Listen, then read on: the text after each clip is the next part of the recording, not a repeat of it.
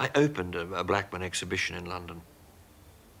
Or perhaps I closed it with a poem. I'd written something for Arthur Boyd, and Charles wanted me to write something for him as well, which I did gladly, and it's doggerel. But I recorded it and presented him with this record, which must exist somewhere, but if it does, it was published in an edition of one copy. It will be very, very scratchy. Nonetheless, it's the voice of a big Blackman fan, recorded 30 years ago.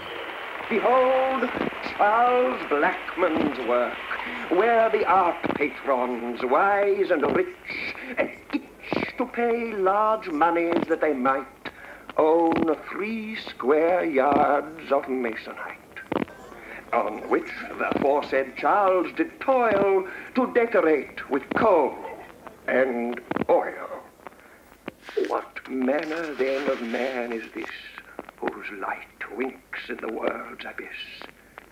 His physique? I'll describe it easily. He is the easel's Scobie breezily.